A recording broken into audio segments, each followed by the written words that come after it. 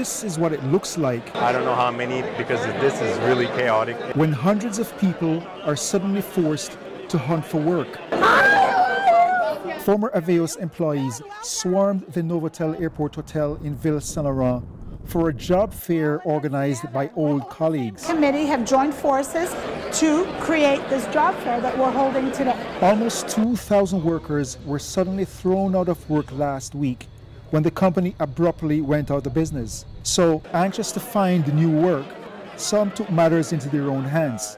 Some of Aveos employees were nice enough to get this together. In just 10 days, they managed to find one recruiter after another. We have 25 recruiters in there. And get free space at the hotel to set up this one-day employment service for their friends. The support has been overwhelming. Paslowski said they were expecting only around 250 people to show up. But as you see, the people just keep flowing in. To the point where by mid-morning, they were expecting more than double that number.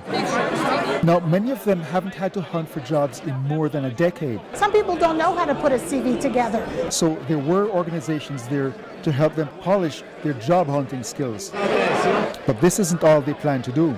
Next week we are having another job fair. Same committee is organizing this, and that's on April 12th.